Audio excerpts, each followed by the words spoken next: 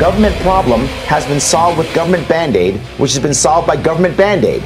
So if you pull off government Band-Aid, you have 3 more broken Band-Aids underneath it that sometimes make things worse. The EPA was not meant to go out and harass Oregonians and murder Oregonians. Where's the love for one another? Government doesn't love us. That's what we need. We need to get back to a system where people can take care of one another. What you're inferring is, you know what? If we legalize heroin tomorrow, everybody's going to use heroin. How many people here would use heroin if it was legal? I bet nobody would put their hand, oh yeah, I need the government to take care of me. I don't want to use heroin, so I need these laws.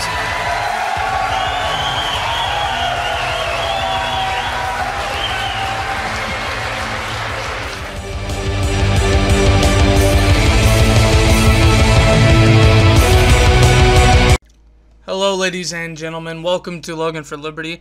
I am coming at you from the Pacific Northwest, where the sun shines so bright, just to rain a few hours later.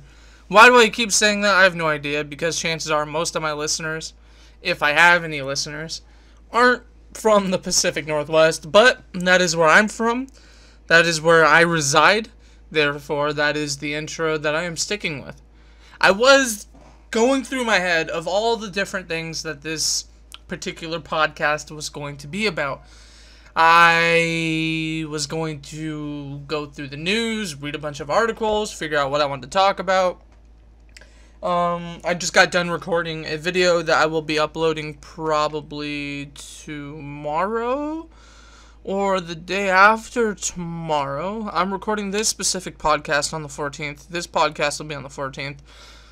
So the video I recorded will be up on the 16th. It will be about education and psychology. Just to give you a brief overview of what this video is going to be about, I was reading up on some psychology. I like to read. My reading tastes are eclectic. So I'm an eclectic reader. So there's many things that interest me. I also have a short attention span, so I oftentimes will shift between 2 to 5 different books. I think I mentioned this in my last podcast. I'm currently reading Atlas Shrugged, by Ayn Rand, Common Sense Economics by L. Albert Hahn. I started The School Revolution by Ron Paul. I'm reading The Science of Human Nature, A Psychology for Beginners by William Henry Pyle. I'm reading Philosophy 101 by Paul Kleinman. I have another book somewhere that I think I was reading. No, that about sums it up right now. I mentioned it in my last podcast. Somebody commented on my last podcast asking or saying that they wish I would have showed titles, because this is just an audio podcast. So I will put up the covers to the titles in this podcast for that commenter if that person ends up watching this video again. So let me get on with my point. I'm an eclectic reader, and I wanted to read about psychology, and I was inspired to read about psychology due to discovering over the last couple of years Jordan Peterson and Gad Saad. Gad Saad's an evolutionary psychologist, and Jordan Peterson is a clinical psychologist and a psychoanalyst. And obviously with psychologists there's some crossover. I'm not a psychologist, so I don't know, but from what I've seen, there's so many different subdivisions of psychology, and sometimes you might master in one, or you might really study one particular type of psychology, but you might cross over into the other branches and kind of integrate it into what you know about psychology. Kind of like a doctor. A good surgeon, a good neurosurgeon might know a little something about the rest of human anatomy and other illnesses that are available. It's just the nature of it. So I keep getting distracted. It's my short attention span. I was reading this book, and there was a specific part where they were talking about a particular subdivision of psychology known as educational psychology. And what I read was downright scary. And it wasn't scary in the sense like, oh, I think the world is taking us over. I think the world government, the New World Order, is brainwashing our children. Nothing like that.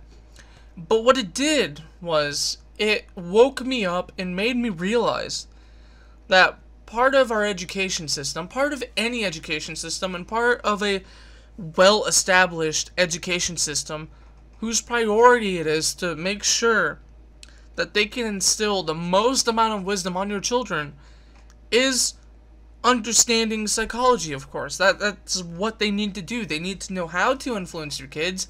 They need to know what tricks to get your kids interested into what they're teaching. And they need a way to reach your kids.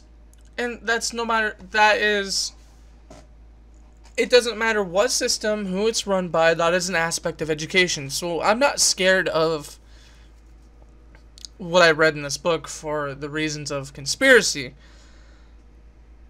But what made it scary to me was that we have a Department of Education, which I believe came about in the 70s due to Richard Nixon. I would have to double check, but it was a Republican that started, a Republican president that signed into law the Department of Education. I'm assuming Democrats were also for it too around this time. And George W. Bush really increased the power and scope of the Department of Education. So we have this centralized force, this centralized organization, which, if we want to make a constitutional argument, which is supposed to be the law of the land, the Constitution does not give the federal government authority to to start up the Department of Education. The Department of Education is not in the Constitution.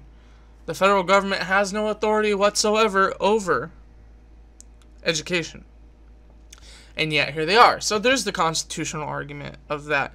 But what I'm more concerned about than just the constitutional argument is, okay, let's say that the Department of Education was in the Constitution, and that the Founding Fathers, during the Constitutional Convention, when, you know, they basically threw out the Articles of Confederation, even if there is a uniform agreement that, alright, we can let the federal government control education, and so James Madison wrote it down, and there we go, in the United States Constitution, we have the Department of Education in the Constitution. I would still be skeptical of it. I would still be uncomfortable with it for many reasons. This is a central... Let me get on with the implications that I'm trying to hint at. You have this centralized force in control of your education. This central body. I can't remember the exact numbers of congressmen, but it's like 600 something. Am I right? Something along the lines.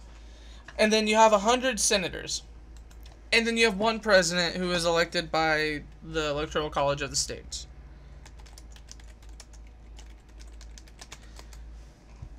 And then you have, I think, 8 or 9 judges on the bench to determine whether this is constitutional. That's all you have. You have 600, 700, 800 people, ballpark estimate.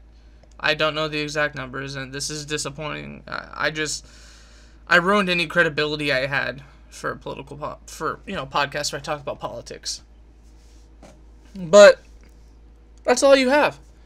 And they get to decide your children's education.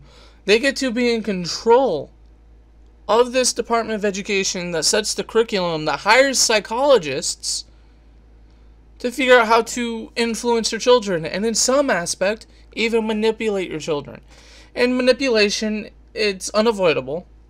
But here's why it's scary coming from the most centralized force, organization, not only in the country, but in the world. It's a small amount of people speaking on behalf, if not for, over 300 million people. And yes, I'm including children, because children are affected by politics too. I'm not making an argument for children to vote, FYI. But think about this. You are from San Francisco, California. And the school that is as far west is the school that is farthest west in California as possible. is partially being controlled not only by a senator from Alabama, let's do Georgia, let's go even farther east, but also a congressman from Alabama, if not Georgia. They get to decide what your child in California, so far west from them, they get to control what they learn. Not only, I'm speaking as an Oregonian. In the state that I live in of Oregon, there's a cultural divide between people that live in the Pacific Northwest part of Oregon versus the people that live in the south part of Oregon, the southwest part of Oregon, versus everybody else who lives in the eastern part of Oregon. The eastern part of Oregon is a desert. It's dry. The farther south you go, and the closer you get to California, the warmer it is. This is just environment and climate that I'm talking about. The town I live in, we're surrounded by hills. We have to go through or over a hill to get to the next town. Sorry, that's my phone going off real quick. Phone call. That's something that I want you to think about, just in my state of Oregon. 435 in the House of Representatives. I just got a clarification. Let me try to get my train of thought back. I know what I was talking about. So we have these four quadrants of Oregon that couldn't be more different from each other than they are. We basically have 3 to 4 different countries in the state of Oregon. We have our rainy rainforest right next to the beach. We have our urban desert to the east. Not urban desert, our rural desert to the east. And then towards our south, it's almost a perfect mix between the desert and some California beach type weather. Almost tropical in a sense, but it's not tropical. Obviously, living in these separate areas are going to give you a different view of life. The requirements to stay comfortable are going to be different. So not only is your relationship with the environment and the climate significantly different, these are also populations that differ. In Central West Oregon, we have our big cities. Central Oregon, we have even more big cities. Western Oregon, it's kind of a mix. We have some mid-sized to small towns along the coast. Eastern Oregon, yeah, no, that's as rural as it gets. So there's also a rural and urban divide in my state. We don't even like it when Portland, Oregon controls the rest of the state, because most of the people live there, because their life is so different from ours. So imagine somebody in rural Georgia making a decision about your child's education in San Francisco, California. And I'm appealing to the left on this particular case, because elitist coastal town people and big city people generally think of rural people as uneducated. So why would you want an uneducated individual to have a voting right or to have the ability to vote on somebody who is going to affect your education, which will have your child's education, which will have monstrous effects? And of course, this is the problem with centralized government. So let me appeal to the more conservative rural type. Imagine, for example, that you do live, and I've lived in both a city and a rural town, so I know what this is like within the same state. So I can only imagine that it gets a little bigger when you go nationwide. Imagine you live in rural Georgia, rural Alabama, even rural Florida. And some dingwit from Portland, Oregon, Seattle, Washington, San Francisco, California, Los Angeles, California, San Diego, California, Eugene, Oregon, Olympia, any town that's, bigger than most small towns in rural Georgia, where The Walking Dead takes place, right? Imagine these coastal elites get to decide what your child's education is. What are they going to teach your child? Nothing useful. Their priorities are different than yours. This is the problem with a centralized government that is so massive.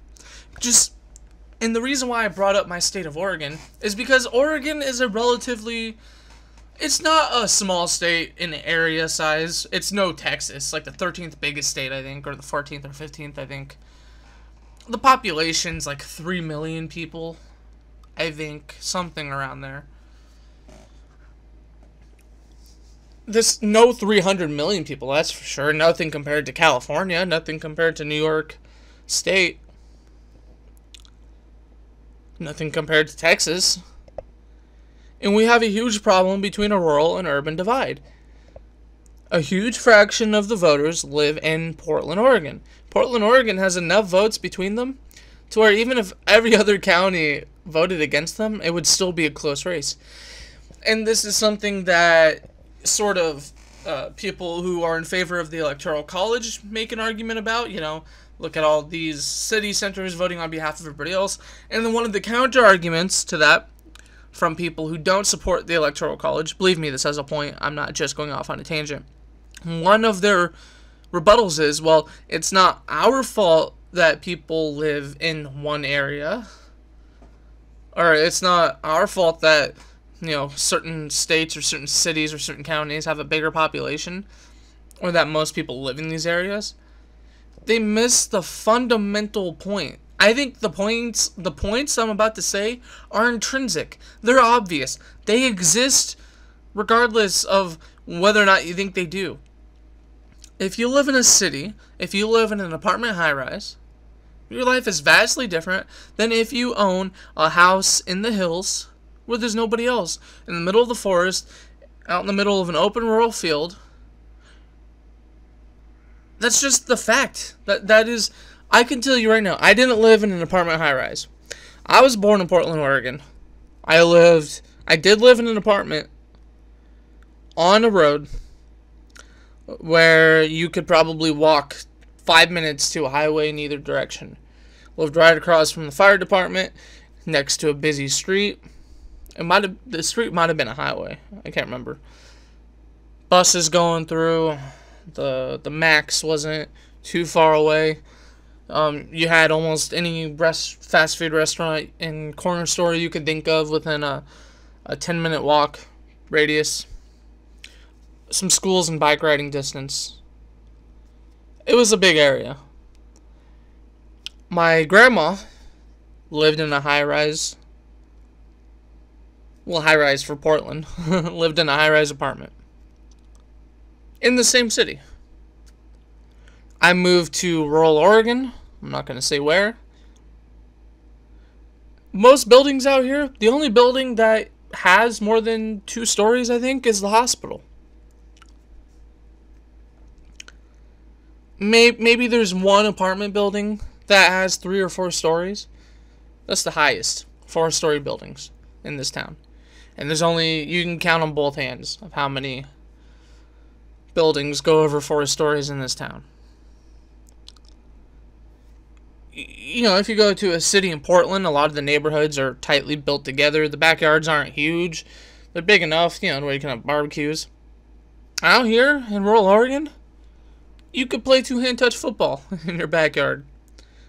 Or if your neighborhood is tightly built, there's a field right across from the street. It's a 5-minute walk. Or you can take a 10-minute walk to go to the school. One of the many schools that have an open field. Those are your options. Life is very different, is what I'm trying to say. And life is different due to climate, due to geography, due to population density. Culture is different for many reasons. And yet we're trying to say that all these people are unified. And that the centralized government can represent everybody. It's impossible for a centralized government to represent everybody. Maybe students in California should be focused on how to work in Silicon Valley. Maybe that should be their priority. Maybe people in Georgia should learn how to farm or do agriculture or, you know, industrial mechanics.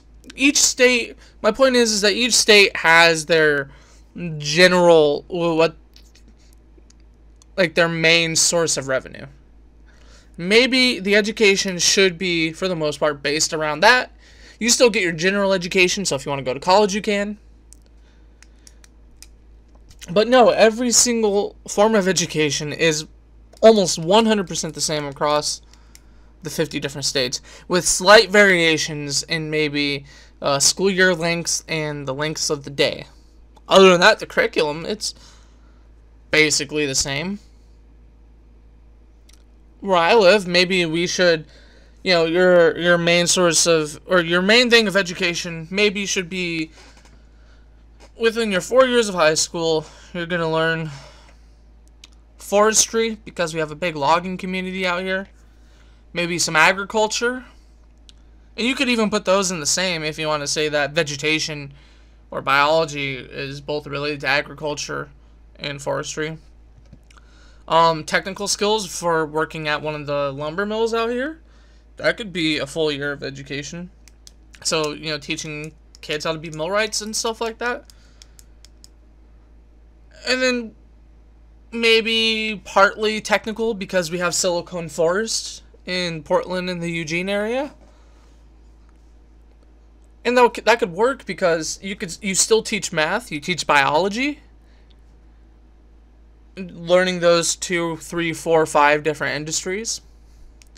So you're still getting your general education, and kids who graduate high school within your state, they have a general education to where they can move on and go to college, or maybe go apply for a job somewhere else, or they can go right into the workforce in your state. That's an idea. But those options, the more a centralized government has control over that particular subsect of life or education, the less control that each state has, the less control that the county has, the less control that the city or town has, the less control that the family has, the less control that the child has over their own education. My whole point bringing up the states, though, I realized I kind of got off topic, was that centralized government is bad enough as far as the United States as a whole goes. But state centralized governments are bad enough already, as well. And that was my point. And even in the county I live in, we have, the way our county is shaped, it's longer. So it's not really East and West County. That's not a significant enough difference. It's North County, Mid County, and South County. North and South County are more rural than Mid County. Mid County is still rural. South County is more farming and stuff like that. So some more, South County sounds like how it should be, Southerners. North County, it's the beach part of the county. The school for North County, the high school for North County, is right on the beach almost. 2-minute walk from the school to the beach. You just cross the train tracks, go down, smoke some pot on the beach, go back to class. That's what happens. Mid County, you're not. I mean, you're a 15-minute drive away from the beach in either direction, north or south. Mid County is kind of a mix between South County and North County. It's rural enough. There's farms, obviously. The farther south you go, the more farms there are. The bigger businesses are in Mid County, because not only is Mid County the middle of the county, it's this one stretch of highway that goes through the county that connects South, North, and Mid County. And the bigger population lives in Mid County, so most of the big businesses are in Mid County. Okay, fair enough. The bigger high schools in Mid County, we have 3 high schools in our county. And it is a mix because probably the 5 highest paying jobs in the county, the biggest paying one is a union job. It's unions. So naturally, people who work in unions tend to be more left-leaning because historically the Democrat Party has been the party of unions. So people who support the union or who are favorable towards the union are going to work at this specific place for the sake of joining a union. So that's just an example of the county that I live in being way too centralized, because this mid-county controls most of the politics of North and South County, and there's a divide between North, South, and mid-county that is significant enough to where they really should have no influence over each other. It's not uncommon for the county council to overlook South and North County. Like, the population of mid-county is like 45,000 people. The population of North and South County sometimes barely reaches 1,000 per town or city. And just to put it in perspective, from mid-county it probably takes 30 minutes to 45 minutes to leave the county going north or south, driving. So I mean, it's kind of a big county, but due to the geography of the county, the population's kind of spread apart. And it's just one highway that connects the entire county in reality. You have some smaller back roads. Only the locals tend to use them to avoid the tourists coming through. Basically, my point is to start wrapping this up because we're reaching the half-hour mark. Centralization shouldn't be your go-to answer. Specifically for education, we should definitely look to decentralization and free market solutions to, you know, the prospects of raising your kids. There's so many great online alternatives that teach your kids the basics. I think there's a plethora of different ways to teach your kids the things that you want them to learn. Education maybe should be based more locally, with some general education to help your kid branch out if they want to. All I know is that the argument between centralization and decentralization is so important for us to have. We shouldn't force people who are so different from each other to be the same. And that's essentially what centralized politics does. I mean, that's what politics does in general, no matter the scale. But the bigger the scale, the worse it is. I mean, in reality, the United States is like 50 different countries, and each individual 50 countries still has their, you know, several different subdivisions of people. The denizens of each state are unique from each other, whether you travel north, south, east, or west in a state, and as I stated, counties. And this argument or conversation about centralization and decentralization, what's preferable for politics, goes beyond education. I think for the most part, the founding, if you were to try to set up a government to the best of your abilities, the founding fathers, I think, came as close as ever before in creating a government that is so limited that it was almost impossible for it to become tyrannical. They came as close as humanly possible, in my opinion. If anybody can point to an example of a country that was smaller than the United States, government-wise, please point me to it. I know there were certain countries that had different ideas about how to limit the government, but the most effective was the United States. And it still didn't work. Or maybe it did work. I don't know. Maybe all this argument and division we're having, you know, is proof of that. The gridlock, the political gridlock that we see. Except for when they agree, when politicians agree, it's typically the bad stuff they agree on. Again, this is from my opinion. I don't know what it's like to live in Georgia. I don't know what it's like to live in Florida. I don't know what it's like to live in New York State. I don't know what it's like to live in New Jersey. I have no idea what it's like to live in Vermont. I don't know what it's like to live in Texas. Me, in Oregon, I should have no right to dictate or to have the ability to vote somebody in charge who is capable of making decisions on your behalf. That's for sure. Now I'm just ranting on. So do look for my video about education and psychology tomorrow. It's not going to be too long of a video, and it's not going to be too short. It's 4, 5, 6 minutes. I hope you all have a fantastic day, and I hope you take something away from this podcast. Like I said, I was going to read some articles and try to formulate a topic, but I just wanted to kind of talk about things, what was on my mind, especially after writing the script for my video about education and psychology. There is some stuff in the news that I could be talking about. I could be talking about Jeffrey Epstein, or Jeffrey Epstein, or Epstein, I don't know how you pronounce it, but I don't know, that just feels like jumping on a bandwagon for the sake of views.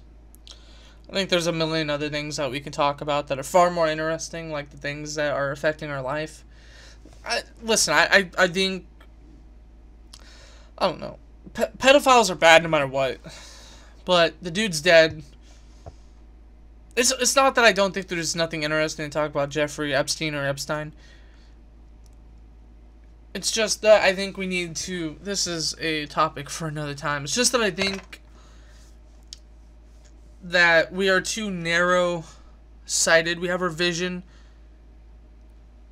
as a spotlight too narrow when certain things like this happen, to where we only focus on one thing instead of every other issue that we have. So I'm trying to shift the conversation to the best of my abilities into a conversation that has more of an impact on each and every one of us than this sick individual who may or may not have been killed by the Clintons.